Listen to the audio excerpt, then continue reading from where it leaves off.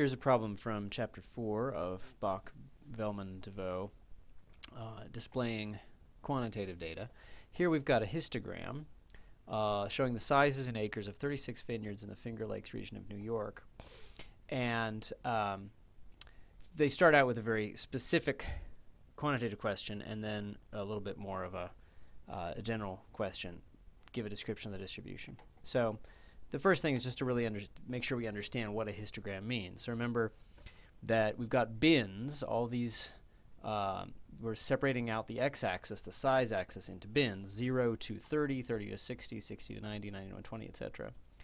And then we're counting how many vineyards fall. They all have a certain size, and we're not actually telling you exactly what the sizes of all the vineyards are, but we're saying that 15 vineyards are between 0 and 30 acres.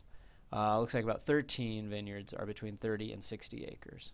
4 vineyards are between 60 and 90, and then 1 in these bins. Notice there's nothing in the bins here. So we can count how many of the 36 vineyards are under 60 acres. So they don't put a number 60 here, but that's clearly halfway between 0 and 20. So it looks like 15 plus, I think, 13, about 28 out of the 36. So we're getting 28 over 36, and we can just compute that. So about, let's say that's about 78%. So a little over 3/4 of the vineyards are under 60 acres.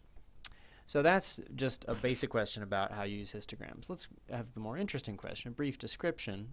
Lots of things we can ask about a description. Well, shape, often is it symmetric? Does it have, is it skewed? Does it have tails? Well, it's definitely not symmetric. And it's skewed. In what direction is the tail? Well, it looks like there's a tail that goes out to the right, so skewed to the right. Now, the skew, it's if you think that skewed to the right, you would call it skewed to the left. That's defensible. It's just you need to remember what the terminology is. It's what direction the tail, that extra tail, is going off in. So it looks like it's not symmetric and it's skewed to the right. In terms of center, there's various measures of center we'll discover over the next couple chapters, but the only one we know now is the mode is in somewhere in the 0 to 30 bin. So the majority, or the most popular bin here, is in the 0 to 30, the small size. So there's a lot of small vineyards, a fair number of just a little bit bigger, and then it drastically goes down. But there are some ones that are much bigger. And the spread, there's not a really nice measure of spread here.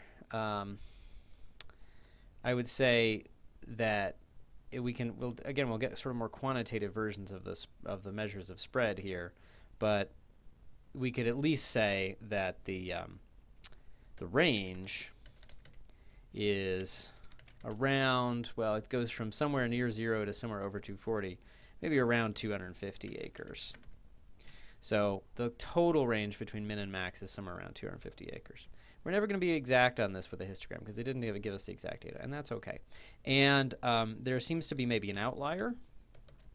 One vineyard at greater than 240 acres.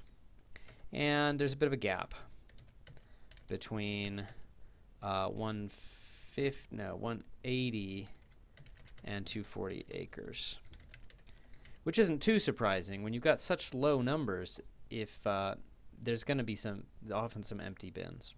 Okay, so that's a pretty good description. We've got something that's the mode is pretty small, and it's skewed way to the right, and very asymmetrical, and looks like an outlier and some gaps.